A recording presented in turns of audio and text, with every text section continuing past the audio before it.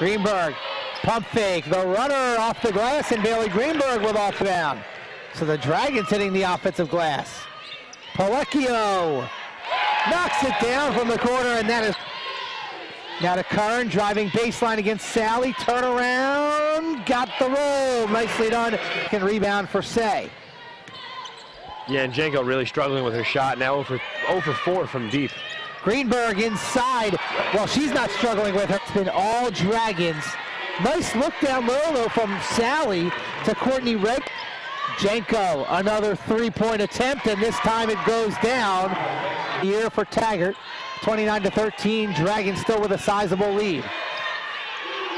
Curran, left corner, hits the three, and Sarah Curran. Ortiz down the lane past Palecchio, and one for Claudia Ortiz. Brown gets the screen from Kratzikova.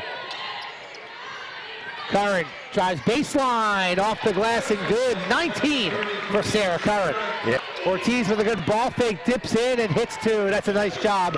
You start to build momentum towards the playoffs. Aubrey Brown, a good find for Sarah Curran, who knocks it down from quarter to play here, and that was a nice defensive stand by Northeastern. And Taggart drains the three. What a quick release by Maureen Taggart. Palecchio's three, by the way, that gave Clayton her 9th assist, so she's 1 away from double digits here. That was a beautiful backdoor pass from to Curran. Wow, what a beautiful backdoor again, and one for Sarah Curran. Nicely done by into the game for the first time. 10 to shoot for the Huskies. Janko, nice fake. The runner got it. And Janko now in double figures with Palecchio, grabs it and gets to Greenberg. Brown, bounce past Marisik, who lays it up and in, and Meg Marisik on the board. Metzel, a baseline jumper, and she drills it. Nikki Metzel showing off the range. Yeah, she's got such a pretty jump.